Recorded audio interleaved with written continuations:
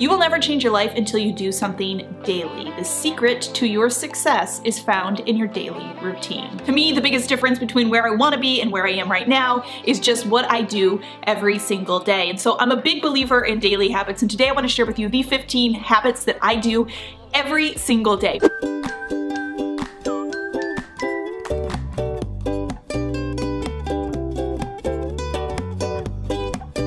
Number one, I wake up at the same exact time every single day. My alarm is set, I'm gonna show you, for 4:49 a.m. Why is it 4:49? I don't know, you guys. If you have little children, you know that mornings can be crazy. Sometimes they wake up at like 5. Why do they wake up at 5? I don't know. So my wake up time is early, but what it really comes down to is consistency. And of course, when my alarm goes off, I'm not hitting the snooze, I'm not laying in bed, I'm getting up out of bed at the same time every single morning. By having the same wake time and generally the same bedtime every single night, it sets my sleep-wake clock. My body knows that I'm going to bed around 10 o'clock every night, and I'm waking up at 4:49 a.m. every single morning. And so it is primed for this. It knows at 10 o'clock I fall asleep quickly, I sleep really, really well. And when I wake up at 4:49, yes, I am tired, but once I drag myself out of bed, I feel rested. It just sets my day up for success. It's never this sort of guessing game of what my morning is gonna look like, oops, did I oversleep? I don't think that your wake time has to be super early in the morning if that's not what works for you, but having a consistent wake time, a time that you are always starting your day, I think makes a huge, huge difference to the way that your day plays out. Number 2 is I exercise. I started with just like really basic yoga. I would do sometimes just 5 or 10 minutes. It doesn't have to be this monumental thing. I've kind of built up to it where I do at minimum at least 25 minutes of workout in the morning now. And I talk about this in my mindset shifts video, which I will link down below. But the reason that I've been able to really stick to this habit is because I've actually changed my perspective about working out. And so why have I suddenly been able to stick with working out for close to a year now? It is because I've changed the way I look at working out, where before working out was always about trying to look good or burn calories or like being able to feel better about the cheesecake that I ate. And I finally shift my way of thinking to work out as working out to make myself stronger. I have 2 small children and I'm growing another one, and that puts a lot of strain on your body. And so I'm finally working out for me so that I can be stronger. Number 3 is I switched the laundry. Laundry is probably the one chore that I struggle with the most. Just felt like I was always drowning in laundry no matter what I did. And I finally found, like with everything, the best way to combat laundry would be with daily habits. And so every single morning I go down to our laundry room, it's in our basement, and I do something, whether I'm switching from washer to dryer, I'm taking stuff out of the dryer and I'm bringing it upstairs, I'm folding a basket that maybe I brought up last night. I am doing something for the laundry every single morning. And it's really just gone to prove it's like that one chore that I always kind of just sucked at, but by attacking it with a small daily habit, I finally feel like I have some control over it. Number 4, I empty the dishwasher. I usually do this while my kids are having breakfast or right before they come down for breakfast. It is this daily practice that essentially makes later in my day easier. There were times in my life that usually like I would neglect it and it would be dinner time, and dinner time rush was crazy and I was trying to cook and I would open the dishwasher and have all these clean dishes that I needed to put away, and I was like, this is not working. Like, this is not what I need to be putting away, my clean dishes. It sort of gives you this like fresh slate for the day in your kitchen, which for me is definitely the room that I spend the most time in. So making that room really efficient for my day makes a big difference. Number 5, I do a post breakfast tidy. So I empty the dishwasher while the kids are eating breakfast, and then after the kids have eaten breakfast, we do like a quick tidy of the breakfast space. That way we're able to sort of leave the kitchen area clean for the rest of the day. Whether I'm taking the kids off to school and we can kind of come home to this tidied up space, or I'm staying home with the kids for the day, it's even better to have the sort of kitchen space tidied up because I know we're gonna be spending a lot of time in the space. My kids are learning how to clear their own plates, they put their stuff in the trash, they put their stuff in the sink. I will fill up the dishwasher, or on days that I take the kids to school, my husband fills up the dishwasher, and then I usually will like clear off any other flat surfaces and then probably do a quick sweep. Especially with 2 small children in the house, my floors get dirty like really quickly. While we're talking about cleaning the floors, I have to thank the sponsor for today's video, which is Robo-Rock. I recently upgraded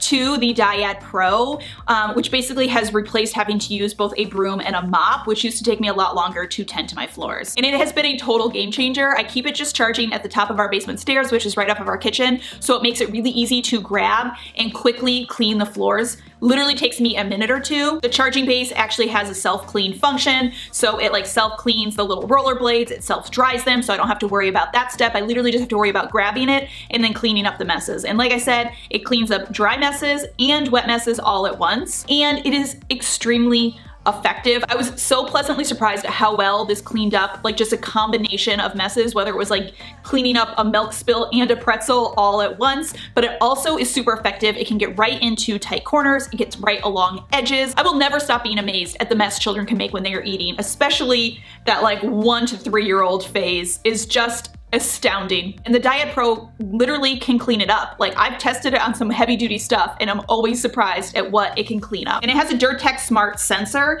that can detect the concentration of dirt in an area and sort of adjust accordingly. So it's not just like a wet dry vac, but it's also a smart wet dry vac. Check out the link in my description box down below to learn a little bit more and get your own Diet Pro. Next thing I do every single day is get dressed. There is an exception. Sometimes on Sundays, I'll just stay in the PJs for the day. But in general, I find even if it's just changing from like pajamas into leggings, there's a very small shift that happens in your brain that you don't even realize from when you're wearing pants that you could go run errands in versus when you're wearing pajamas. You just feel more capable for the day. The way that I always describe it is like, if I needed to go to the grocery store right now, I could get up and go to the grocery store in what I'm wearing. The next one is check in on my to-do list. I always talk about when it comes to sort of finding a productive schedule is that you actually have to schedule time to schedule time, which seems really repetitive, but it's like this step that a lot of us miss. And then so we're never actually really scheduled. We're just kind of running around with this to-do list and not knowing exactly when we're going to tackle each thing. So I always sit down with my to-do list for 5 or 6 minutes every single day. I take a look at what I need, what's like upcoming,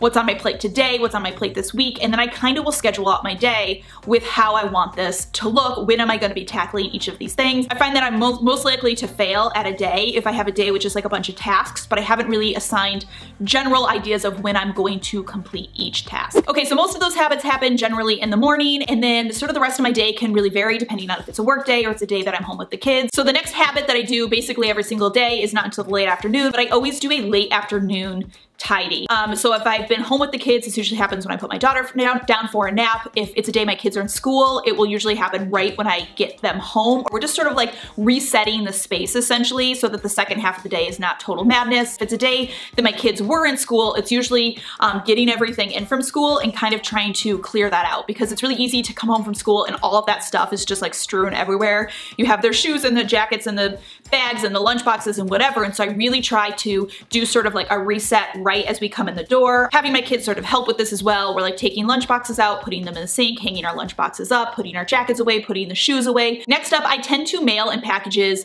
daily. This is a habit that I do every single day. Not that we get a package every day, but there's usually some type of package or mail or paperwork that comes into our home every day. And it's easy to kind of like, you get something and you kind of like let them pile up for a few days. But I find the easiest way for me to do this is I've learned to just like tackle things right as they're coming in the door. If there's any packages, I will open them. I will break down the boxes. The boxes will go out into my trunk so that they can get taken to recycling. And whatever item is in there is getting put away where it needs to go. I just find with online ordering and getting a lot of stuff that way, we can end up with a lot of boxes and packaging just sort of laying around, and it becomes this huge sort of clutter really, really fast. So I find tending to it every single day makes a huge difference. Before my kids head upstairs for their sort of bedtime routine, we do a like pre-bedtime pickup. This is mostly for my kids. I'm really just starting to try to mirror the importance of habits for them as well. So I always tell them like, okay, it's time to head upstairs. We're getting ready to go get ready for the tub. We all have to pick one thing to clean up, or we're gonna do a 5-minute tidy or whatever. Sometimes they're more involved in this and more enthusiastic than other times, but it's just involving them in that habit.